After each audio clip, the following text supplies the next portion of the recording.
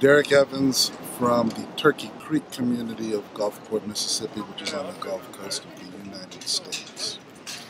And I'm here today because this is the annual BP AGM, annual general meeting with the shareholders.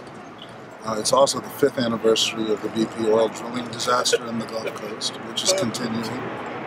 I advised BP to not take an imperialistic or purely, totally global view of climate change, but to actually factor communities.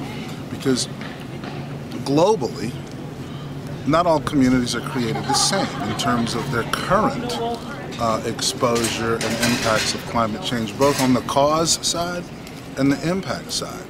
So fence line, front line communities that are living near refineries or tar sands, or the Gulf Coast spills, or around the world, I mean, these aren't shareholders or board members that are currently, and for years prior, have been adversely and disproportionately, right, being impacted by the impacts of climate change. So I basically tried to introduce them to climate justice, not just climate change.